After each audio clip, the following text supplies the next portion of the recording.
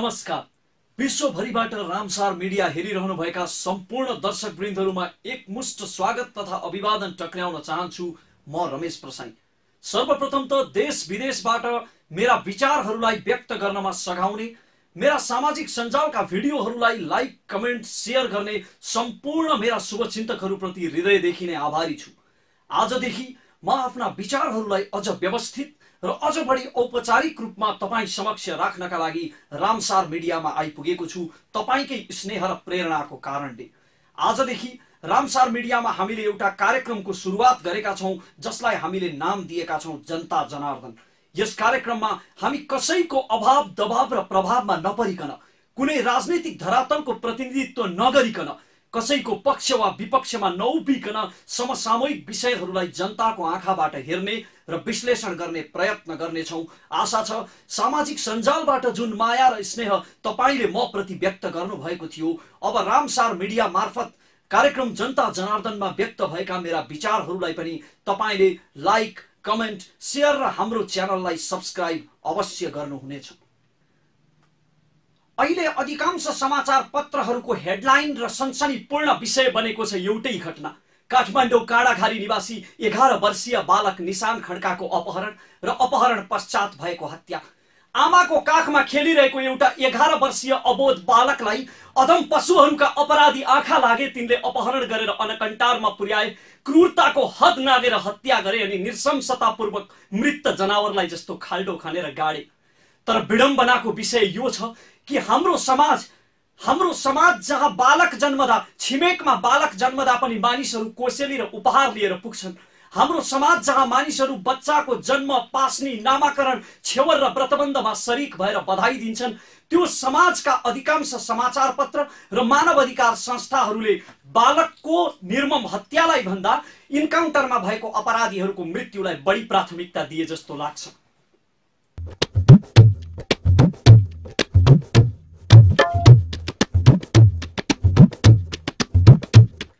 जीवनकै उत्कृष्ट पक्ष होइन बालापन? एकचोटि आँखा चिम्लेर कल्पना गरौँ त, बालबालिका हुनेहरूले आफ्नै छोराछोरीलाई सम्झेर अनि बालबालिका नहुनेहरूले छरछिमेकका आफ्नो वरिपरिका बालबालिकाहरू सम्झेर, जसको चकचक र बाल क्रीडाले पनि वरिपरिको वातावरणलाई मन्त्रमुग्ध बनाइदिन्छ।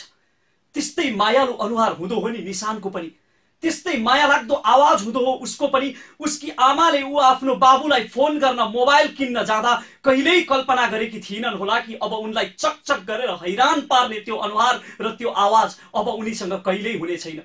परदेशको मुलुकमा त्यही छोराको उज्जवल भविष्यको कामना गर्दै अहोरात्र पसिना चुहाइरहेका उनका बाबुले सपना कल्पनामा कहिल्यै चिताएका थिएनन् होला कि उनको छोरा एक दिन अधम पशुहरूको शिकार भएर समाचार पत्रहरूको हेडलाइन बन्नेछ।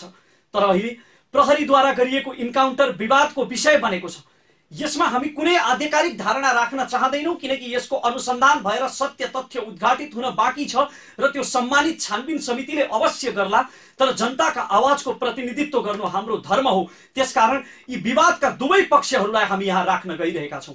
एउटा पक्ष भन्छ कि त्यो इन्काउन्टर मानव अधिकारको ठाडो उल्लङ्घन हो र लोकतन्त्रमा गलत नजिर। लोकतान्त्रिक व्यवस्थामा कसैलाई कसैको जीवन समाप्त पार्ने अधिकार छैन, कसैलाई कसैको प्राण लिने अधिकार छैन। प्रहरीले ती अपराधीहरूलाई हत्कडी लगाएर, पाता फर्काएर, घिसार्दै भ्यानमा राखेर अदालत पुर्याउन सकेको भए साँच्चीकै लोकतन्त्र र मानव अधिकारको नजिर बसाल्न सकिन्थ्यो। तर पदोन्नति र लोकप्रियताका लागि प्रहरीले सुनियोजित रूपमा यो इन्काउन्टर गरे जस्तो देखिन्छ। यो एउटा पक्षले भनिरहेको छ। तर अर्को पक्ष झनै चर्कोसँग चिच्याइरहेको छ कि के मानव अधिकार ती अपराधीहरूको वीरता हो? के आफ्नी आमाको काखमा बसेर आफ्नो बालापन भोग्ने त्यो बालकको मानव अधिकार थिएन? त्यो कसले देख्ने? के मानव अधिकार अपराधीको मात्र हुन्छ? के वर्दीधारी प्रहरी नागरिक होइनन् अनि मौलिक हक अन्तर्गत आत्मरक्षामा गोली चलाउन पाउने उनीहरूको लोकतान्त्रिक अधिकार होइन? हत्याराका परिवारहरू त पीडित बनेर मानव अधिकार आयोगमा उजुर हाल्न पुगेछन्। तर 11 वर्षको आफ्नो काखको अबोध छोरा खोसिएकोमा उनकी आमा मातृत्वको अधिकार दाबी गर्न कहाँ जाने? निशान खड्काकी आमाले कहाँबाट पाउने आफ्नो मातृत्व अधिकारको प्रत्याभूति? जीवनका दुःख सुख पनि भोगेको थिएन त्यो बालकले, न कसैसँग प्रतिस्पर्धा, न कुनै महत्वाकांक्षा। निर्दोष थियो त्यो बालक, जीवनका इच्छाहरू जाग्ने उमेरै आएको थिएन उसको। तर निर्मम पशुहरूबाट हत्या भएर समाचार पत्रको हेडलाइन बन्नु पर्यो आज बाल्यकालमै। सरकारी स्रोत साधनको उपभोग गरेर शिक्षा सेवा गर्ने शिक्षाविदहरू अब समय आइसकेको छ विद्यालयको पाठ्यक्रममा बालबालिकाका सुरक्षा चुनौतीहरू समावेश गर्ने। हरेक दुर्घटनाले जस्तै यो दुर्घटनाले पनि हामीलाई एउटा पाठ सिकाएको छ। अपराध विज्ञहरूका मनोवैज्ञानिक तर्कहरू समेत फ्लप भएका छन् यस घटनामा, किनभने निशान खड्काको अपहरण गर्ने व्यक्ति कुनै अपरिचित व्यक्ति थिएन। अपराध विज्ञहरू भन्छन् कि अपरिचित व्यक्तिहरूको नजिक जान र उनीहरूसँग संगत गर्नबाट बालबालिकाहरूलाई टाढा राखेर बालबालिकालाई सुरक्षित राख्न सकिन्छ, तर यो तर्क निराधार सिद्ध भएको छ। 5 वर्षसम्म आफ्नै पसलमा ओहोर दोहोर गर्ने ग्राहकको इमान यति भ्रष्ट होला र ऊ यति छिटो मान्छेबाट साक्षात शैतानमा परिणत भएर आफ्नै छोराको हत्या गर्ला भनेर के निशानकी आमाले कल्पना गरेकी थिइन् होला? अब समय आइसकेको छ प्रत्येक व्यक्तिले सचेत हुने कि कुन व्यक्ति आफ्ना बालबालिकाहरूसँग कुन उद्देश्यले निकट भइरहेको छ। अब परिचित मात्र होइन, अपरिचित प्रति पनि र आफ्नै आफन्तहरूप्रति पनि शङ्खाका आँखाहरू खुल्लै राख्ने समय आइसकेको छ। जबसम्म दण्ड विधान डरो बन्दैन, यस्तो दण्ड विधान कि त्यसको कल्पना गर्दै अपराधीहरूको हृदय काँपोस्, तबसम्म निशान जस्ता बालकहरू दोहोरिरहन्छन्। यस्ता घटनाहरू दोहोरिरहन्छन्, समाचार पत्रहरूले हेडलाइन पाइरहन्छन् अनि आमा बुवा र अभिभावकहरूले आँसुका फोहरा। दुर्भाग्यवश एउटा निशानको जीवन त जोगाउन सकिएन, तर साँच्चीकै समाज र राष्ट्रको इच्छा शक्ति हुने हो भने यस्ता लाखौं निशानहरूलाई बचाउन सकिन्छ।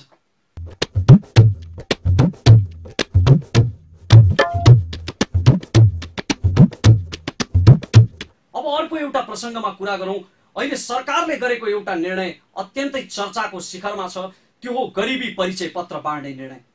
यो समाचार सुखद हो कि दुःखद हो मूल्याङ्कन गर्ने जिम्मा तपाईको। सरकारले देशभरिका गरिबहरूलाई गरिब परिचय पत्र बाँड्ने निर्णय गरेको छ, अर्थात् गरिबहरूलाई अब कानुनी रूपमै गरिबको ट्याग लगाइदिने निर्णय गरेको छ राज्य सत्ताले। इतिहास र वर्तमान दुवै साक्षी छन्।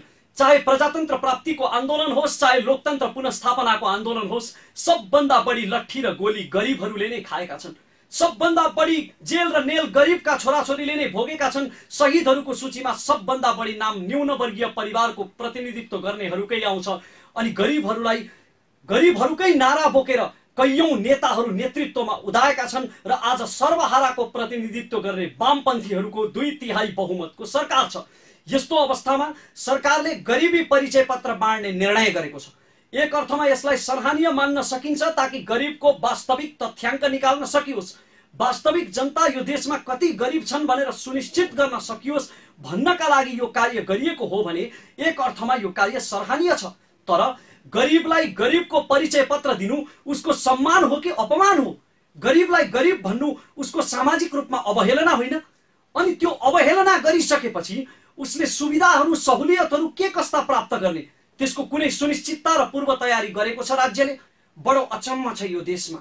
एउटा वर्ग जो फाटेका टालेका कपडाहरू 10 ठाउँ सिलाएर लगाइरहन्छ, जसले कपडा फेर्नकै लागि दशैं तिहार र चाडपर्व पर्खिनु पर्छ, अनि अर्को एउटा यस्तो वर्ग छ जसले एउटा समारोहमा लगाएको कपडा अर्को समारोहमा कहिल्यै दोहोर्याएर लगाउँदैन, किनकि उसको इज्जतको साख घट्छ।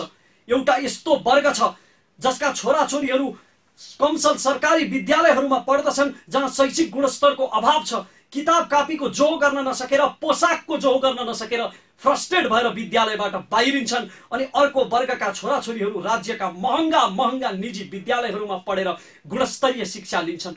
यी दुई वर्ग बीचको विभेद हटाउने अस्त्र के गरिबी परिचय पत्र नै हो त? गरिबी परिचय पत्र लिए बापत परिचय पत्रधारीले श्रम, रोजगारी, स्वास्थ्य, शिक्षा, आवास, सुरक्षा के कस्ता अधिकारहरू पाउने त्यो केही घोषणा गरेको छैन राज्यले। फकत निर्णय गरेको छ एउटा कागजको खोस्टा बाँड्ने। 2052 सालमा कमैया मुक्त भएपछि 32,000 मुक्त कमैयाहरूलाई यस्तै कागजका खोस्टा बाँडेको रहेछ तत्कालीन सरकारले। तीमध्ये अधिकांश आज सुकुम्बासी जीवन बिताउन विवश छन्। आफ्नो जमिन छैन, रोजगारी छैन, उनीहरूसँग आफ्नो केही पनि छैन, फकत एउटा कागजको खोस्टा बाहेक। त्यसैले सरकार गरिबहरूलाई गरिबी परिचय पत्र बाँडिरहँदा 25% जनता जो गरिबीको रेखा मुनि छन् तिनका लागि के कस्ता सुविधाहरू, के कस्ता योजनाहरूको तर्जुमा गर्ने हो राज्यले, त्यो पहिले नै निश्चित गरियोस्। गरिबी परिचय पत्रको वितरणकै पारदर्शितामा प्रश्न उठ्न थालिसके, विवादका गुन्जनहरू सुनिन थालिसके जुम्ला र कालीकोटबाट कि परिचय पत्र पाउनु पर्नेले पाएनन् र पाउनु नपर्नेले पाए। तर परिचय पत्र पाउनु मुख्य कुरा होइन, परिचय पत्रको कानुनी आधार र सरकारी सुविधाहरू स्पष्ट हुनु त्यो मुख्य कुरा हो। अहिले अपाङ्ग परिचय पत्र बाँड्छ राज्यले, अपाङ्गहरूलाई मासिक 600 देखि 2000 सम्म भत्ता दिन्छ। अधिकांशले त्यो मासिक भत्ता लिँदैनन्, किनकि मासिक 600 रुपियाँ भत्ताले जीवनको कुनै आवश्यकता परिपूर्ति हुँदैन। मैले पनि लिएको छैन, म त आजीवन लिन्न। राज्यका व्यथितिहरूलाई सरापिरहँदा हामीले यो तथ्य पनि बिर्सनु हुँदैन कि मान्छे 75% आफ्नै कारणले गरिब हुन्छ। मेरा कतिपय सम्माननीय छिमेकीहरू यस्ता छन् जसले दैनिक 600 देखि 1000 रुपियाँसम्म आफ्नो मजदुरीको ज्याला कमाउँछन्, जुन मासिक 18,000 देखि 30,000 सम्म हुन्छ, यानि निजामती कर्मचारीको तलब सरह। उनीहरूको घरमा रक्सी र मासु कहिल्यै टुट्दैन, तर उनीहरूका छोराछोरीले किताब कापीको जोहो गर्न कहिल्यै पाउँदैनन्, विद्यालयका पोसाकको जोहो गर्न कहिल्यै पाउँदैनन्, किनकि अभिभावकलाई न त्यसको फुर्सद छ न त्यो गरिदिने सचेतना। तसर्थ गरिबी परिचय पत्र बाँडिरहँदा गरिबहरूका निम्ति योग्यता अनुसारको उचित श्रम र सचेतनामूलक कार्यक्रमहरूको सुनिश्चितता हुनु आवश्यक छ। अन्यथा त्यो गरिबी परिचय पत्रले केही हुनेवाला छैन, केवल चटपटेको सोली बनाउन मात्र काम लाग्छ। यस कुरालाई राज्यले मनन गरोस्।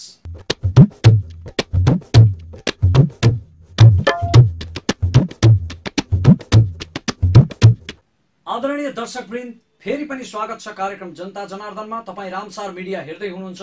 म छु तपाईँको कार्यक्रम प्रस्तोता रमेश प्रसाइन। अहिले सामाजिक सञ्जालमा एउटा विषय अत्यन्तै चर्चाको विषय बनेको छ, त्यो हो 11.5 खर्बको व्यापार घाटाको विषय। यसपालि सामाजिक सञ्जालले गर्दा यो विषय अलि बढी हाइलाइट भएको मात्र हो, तर यो व्यापार घाटा अस्वाभाविक होइन। अस्वाभाविक होइन यस अर्थमा कि वार्षिक रूपमा यही गतिमा व्यापार घाटा बढिरहेको छ र बढी नै रहेको छ।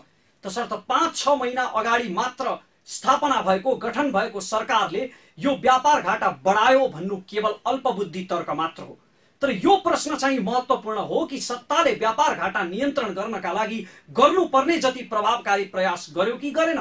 र स्वस्थ आँखाले हेर्ने हो भने सरकारले प्रभावकारी प्रयास गरे जस्तो देखिँदैन। भर्खरैको एउटा दृष्टान्त दिन्छु तपाईलाई। 5 थरमा 3 रुपियाँ किलो टमाटर बिक्यो। 3 रुपियाँ किलो पनि टमाटर नबिकेर हजारौं किलो गोलभेडा सडेर बर्बाद भयो। सयौं किसानहरूको श्रम बर्बाद भयो। कारण महान छिमेकी राष्ट्रले गोलभेडाको आयातमा प्रतिबन्ध लगाइदिएछ, त्यो पनि बिना अनुमति। आयात हुन अनावश्यक सूचीमा राखेर गोलभेडाको आयात हुन नदिएपछि हजारौं किलो गोलभेडा बर्बाद भयो। जबकि धरानमा हामी गोलभेडाको मूल्य प्रति किलो 40 देखि 45 रुपियाँ प्रतिदिन तिर्दैछौँ। अब यहाँ सोच्नुहोस् कि काठमाडौँको कालीमाटीमा काभ्रेका कृषकहरूले छिमेकी राष्ट्रबाट आयात भएको भारतीय गोलभेडाका क्रेडहरू फ्याँके, किनकि नेपाली गोलभेडाले त्यससँग प्रतिस्पर्धा गर्न सकेन, हाम्रो उत्पादन खेर गयो भनेर उनीहरूले ती क्रेड फ्याँकेर विरोध प्रदर्शन गरे।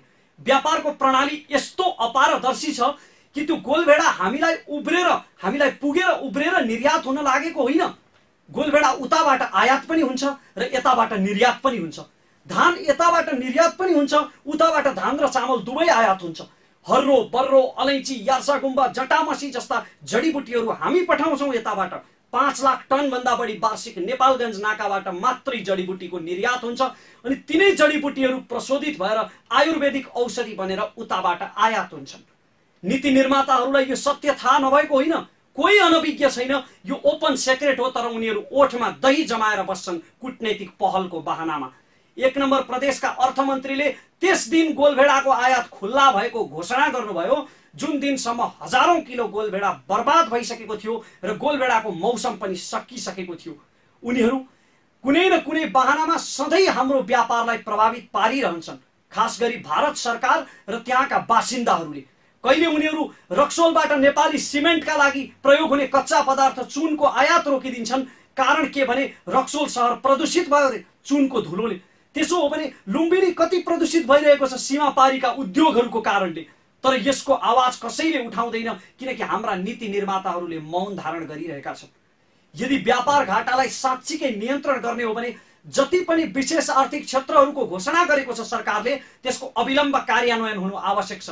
यहाँ सेज स्थापना भएको वर्षौंसम्म पनि उद्योग नखुलेका उदाहरणहरू प्रशस्त छन् अनि हाम्रा आन्तरिक उद्योगहरू, हाम्रा चिनी कारखानाहरू सधैँ रुग्ण भइरहने, प्रतिस्पर्धा गर्न नसकेर बन्द हुने अनि हामी भारतीय चिनी आयात गरिरहने।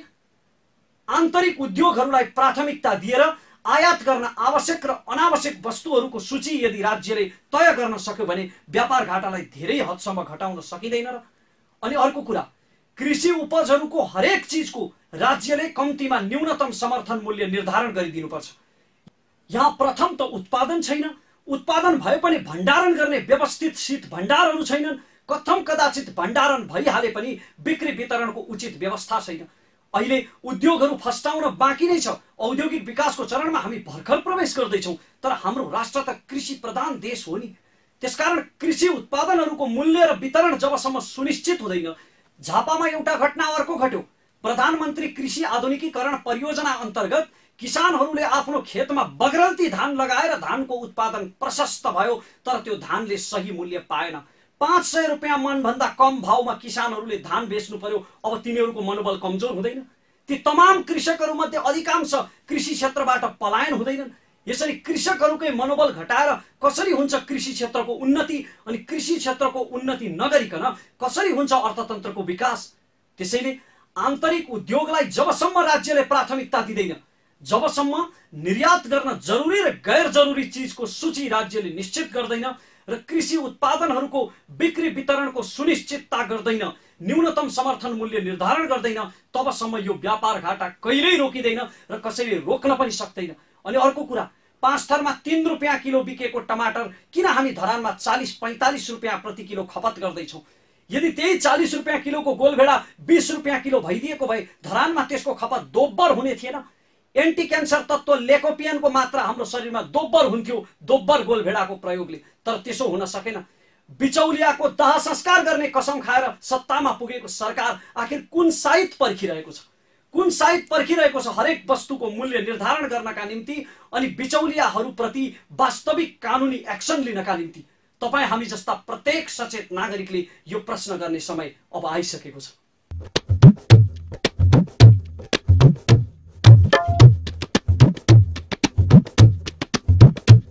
आदरणीय दर्शक महानुभावहरू, हामी कार्यक्रमको अन्त्यतिर आइसकेका छौँ। कार्यक्रम जनता जनार्दनको आजको निर्धारित समय सकिनै लागेको छ। तपाईले जसरी मेरा विचारहरूलाई सामाजिक सञ्जाल मार्फत स्नेहपूर्ण तवरले लाइक, कमेन्ट र शेयर गर्नुभएको थियो, त्यसरी नै आजको यो भिडियो पनि यदि तपाईलाई राम्रो लागेको छ भने तपाईले यसलाई पनि लाइक, कमेन्ट, शेयर र हाम्रो च्यानल रामसार मिडियालाई अवश्य सब्स्क्राइब गर्नुहुनेछ भन्ने विश्वासका साथ तपाईको उत्प्रेरणाले कार्यक्रमको अर्को श्रृङ्खलामा अर्को साताको सोमबार यस्तै समाजका विविध विषयवस्तुहरूमाथि आफ्ना विचारहरू लिएर आउने बाचा गर्दै आजको कार्यक्रमबाट कार्यक्रम प्रस्तोता रमेश प्रसाई प्राविधिक सहकर्मीलाई धन्यवाद दिँदै आज्ञा चाहन्छ। नमस्कार, शुभ दिन।